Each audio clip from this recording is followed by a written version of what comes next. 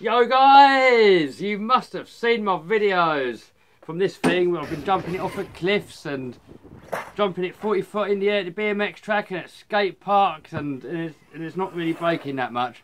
And you must have been thinking, why is it not breaking? Well, the secret's in here. Drum roll please. Are you ready? Oh, shit. Again. Right, drum roll, are you ready? This is it guys. Oh, this muck off 94. WD-40 works as well. And you're thinking, what the hell's that got to do with the X-maxx not breaking? Well, standard parts, or any other plastic parts, they're quite sort of, I don't know, they've got some flex in them, but they're quite brittle. What that means is when it takes a hard hit, it can break and smash a bit off. So you need a way to make these a little bit softer. This is what RPM do with their arms. They use softer plastic, which is why most of the time, well, on this by the way, X-maxx arms aren't any good, but on most other stuff, RPM arms are really good. So what you do, you get your muck off or your WD-40, both works. You just spray it on.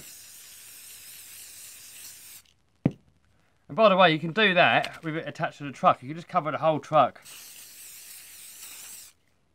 and just leave that on overnight, and what you'll find is that a lot of that stuff will seep into the plastic because the plastic's porous. It's a bit like a sponge, and where this stuff goes into the plastic, I don't know how, I don't know the science behind it or anything, but what it does, it just makes the plastic a lot softer. And you'll see like this in the morning, that's going to be a lot more flexible than what it is now. But the only downside for when you're doing this, not on the X-maxx anyway, is you're going to get more flex.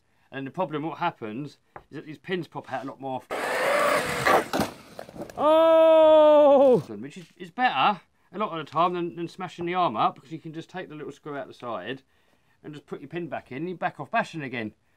But what a lot of the guys do with the RPM arms, they put these on. I mean, this wasn't my idea, by the way. I nicked this idea of somebody else. I can't remember who.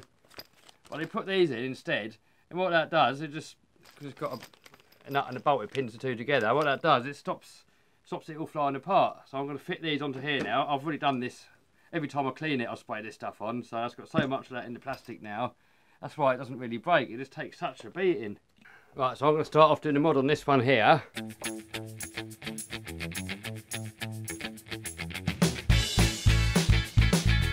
Right, so the pins that we're going to replace are the top and the bottom, and also the inner ones here at the top.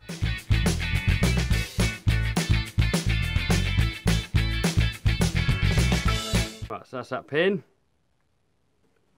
They should be the perfect size to fit straight through there. But the only thing is in here, it'll go through that so far until it gets to the bit where it backs out on the end. So we've got to drill that part out. And what you want for that, guys, is a 4mm drill bit. So just get your drill bit and just drill straight through the top arm.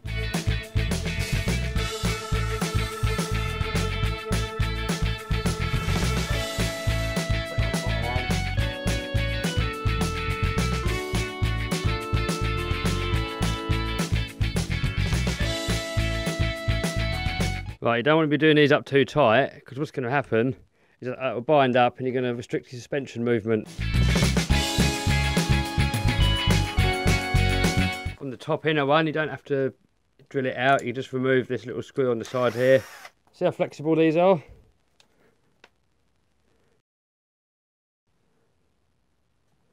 It's got so much flex in there. The standard one will never have that. Even the bottom arm. Look how much flex is in there. That's why it ain't breaking, guys. That's why when people fit alloy arms, guys always ask me, do you fit alloy stuff? No, definitely not. If you fit alloy arms, there's no flex, and that's going to be solid. And what all you're going to do is just end up ripping out the bulkhead. And so definitely I'd stay away from alloy as much as you can, especially on an X-maxx. You know, something this big, you want it to give. You want stuff to flex and then sort of flex back. I mean, the only exception maybe, I haven't tried it yet, so I can't comment. I would possibly put on alloy hubs.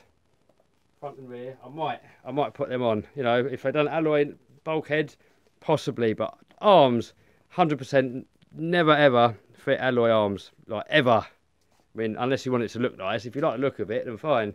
But if you want to go out beating on it, don't fit alloy arms, guys. That's just my take on it anyway. Other people have a different opinion, which is fine. That's what makes this hobby so great. You can do what you like. You know, whatever you find, you know, whatever puts the biggest grin on your face, that's the right way to do it. And for me, the biggest grin puts it on when I can air this thing out, and it takes the abuse. And I'm not wrenching all the time when I'm out bashing. So this top one, a little bit too long. I mean, I suppose you can trim that out if you really wanted to. Put a washer on there just to take away that, but I don't think it's going to matter. I mean, as long as that's just going to, it might even be better. I might give it a little bit of flex and not break it, maybe. I don't know. That's what, you know, that's what I've got to do, is just test it out and see.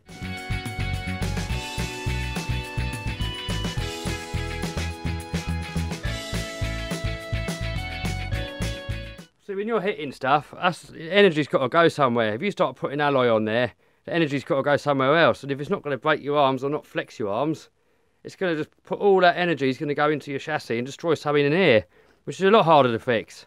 Right, actually, guys, on the front here, I'm going to take it out again because it's never really popped out in the front that much. And look, when you steer, it hits on this bowl here. So I'll have to take that one out again. I think I'll do the lower one, that one's fine. And you can probably do this one up here as well. Shouldn't get in the way anywhere. But to be honest, the fronts don't really seem to pop out as much, it's just the back.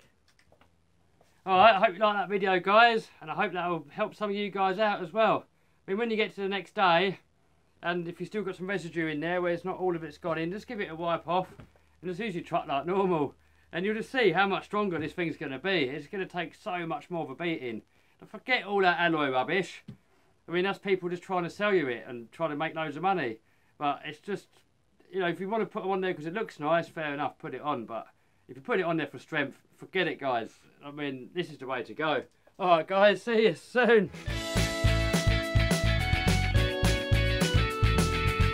I hope you liked that video. If you did, give us a thumbs up, subscribe, make sure you bang that bell button, because every time I put a new video up, then you'll be notified. And yeah, alright guys, see you soon.